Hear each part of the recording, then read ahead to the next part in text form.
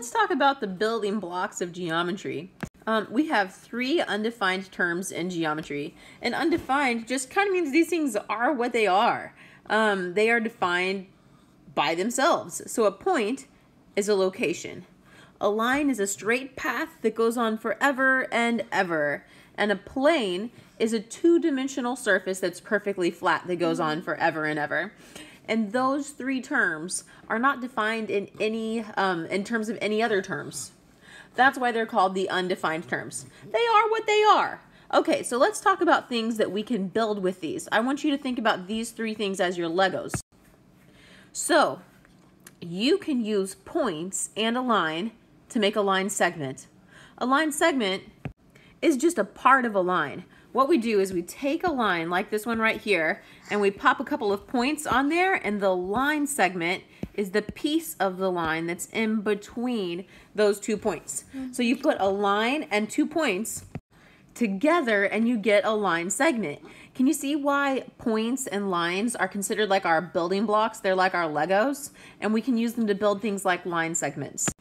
You could also build a ray. So for a ray, you take a line and you put 1 point on it, and the ray is the part of that line that starts at that point and goes on forever. So 1 point plus 1 line, you can put those together and make a ray.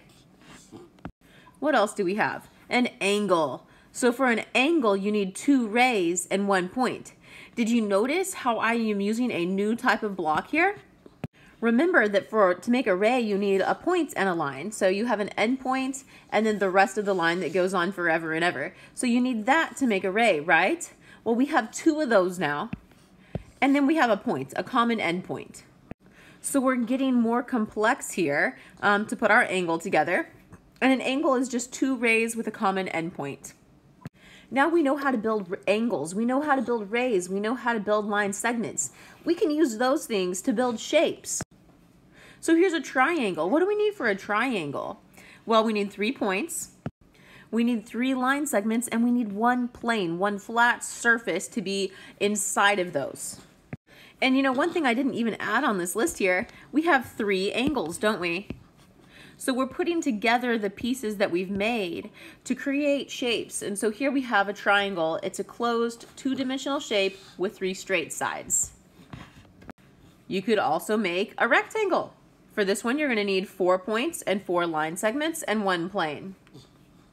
And of course, I didn't mention it, but we also have 4 angles in here. We could get more complex and go 3-dimensional. So we have a triangular prism here. So you can see I have some bases for my triangular prism. I have 1 triangle in the front here and 1 triangle in the back here, and those are my bases. So I've got 2 triangles, and then I have 3 rectangles that make up my lateral faces. If I were to unfold it, it would look something like this, right? So you can see those 2 triangles and those 3 rectangles. And remember, each triangle is made up of 3 points, 3 segments, and 1 plane. And each rectangle is made up of 4 points, 4 segments, and 1 plane. So all of this is about combining points, lines, and planes and using those things to make shapes. Now here's a few more terms that you're going to encounter in geometry. We have statements, different types of statements, and they have varying degrees of validity or certainty. We have postulates, conjectures, and theorems. Now a postulate is a statement that we just say is true. It is taken to be true without proof. You don't have to approve it. You can assume that it's true, and that's okay to do. So for example, we say that any 2 points can be joined by drawing a line segment. You don't have to prove that. If you tell me I've got point A and point B and I know that I can connect them with a line, I'm gonna say, sure, I believe you. I'm not gonna make you prove it because that's a postulate. We just assume that's true. Now a conjecture is something that you think is probably true. Now there's a lot of things that I think might be true. Here's an example. The sky is dark and cloudy, so I think it will rain. I'm making a prediction here, right? It might be a reasonable prediction, but it's not proven. It's just something that I am guessing is true. I might be guessing with good evidence, but I can't prove it, so I need more proof if I want to say that a conjecture is true. Now, a theorem is something that we have proven to be true. A good example that you'll know is the Pythagorean theorem, that the squares of the side lengths of a right triangle sum to equal the square of the hypotenuse. Now, this is something that we've proven to be true. There's many, many different proofs of this theorem.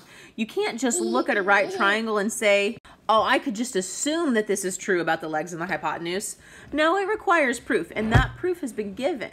And that's what we call the Pythagorean theorem. So remember, a postulate, a key word here is assume. We assume that that's true. You don't have to prove it. A conjecture, need more. We need more proof. We have not yet proven that. We just think it might be true. And a theorem is proven to be true. We know it's true because it's been proven. So those are three types of statements that you're likely to see in geometry.